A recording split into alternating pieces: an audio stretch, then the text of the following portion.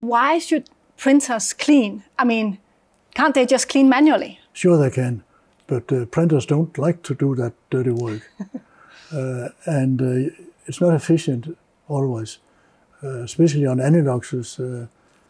Deep cleaning on aniloxes is not possible to do manually. You can do a surface cleaning, but you could not do a deep cleaning. Then you need the system where we developed with a combination of liquid and high pressure spraying. You can see it's a very, very simple equipment.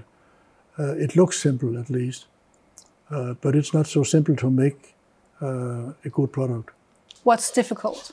Many things, and many of those things is our secret. Good answer.